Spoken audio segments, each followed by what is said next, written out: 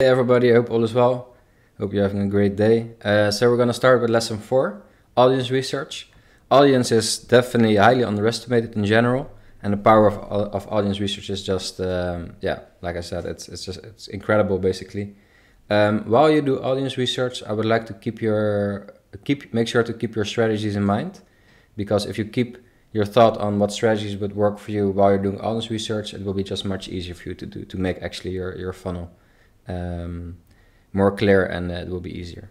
But yeah, what are the benefits of audience research? So I'll mention some.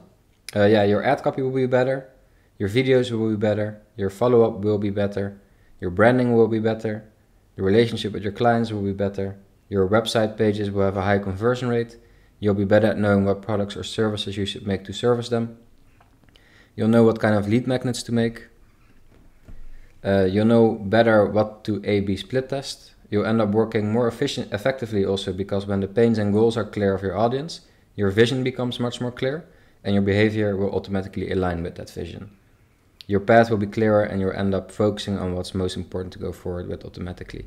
And actually lots of very successful business people say that focus is actually the key to success.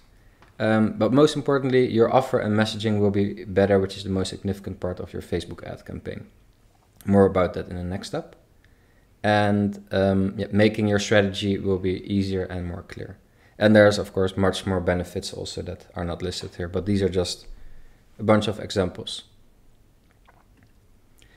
But yeah, how do you do audience research?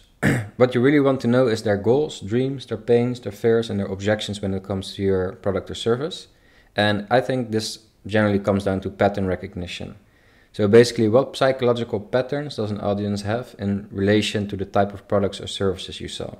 So what does your audience keep on saying or behaving like about when it comes to their goals, pains, fears, and objections related to your niche? Usually it's different than what people expect, or much more nuanced, and I think it's absolutely vital. A lot of people, they think they know exactly what their audience needs and what their deep personal thoughts are when it comes to fixing the problems that you might be able to solve, for example.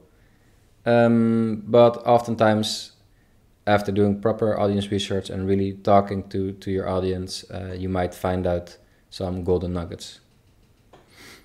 There's many different ways to be able to do audience research. I'll show you an example of how to do audience research when you have a significant email list, and I'll show you an example of how to do audience research if you don't have an email list. And the next lesson will be about how to do audience research with an email list. Have a lovely day. Bye-bye.